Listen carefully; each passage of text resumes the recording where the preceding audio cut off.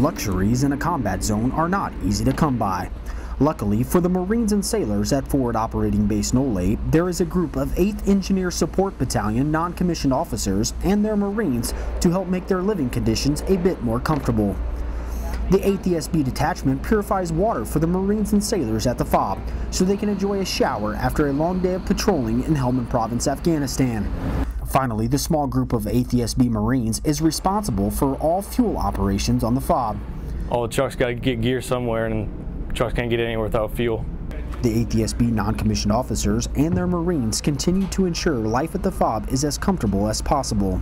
Generators are working properly and power much-needed assets, and that fuel is always readily available. Reporting from Forward Operating Base Nolay, I'm Sergeant John Jackson.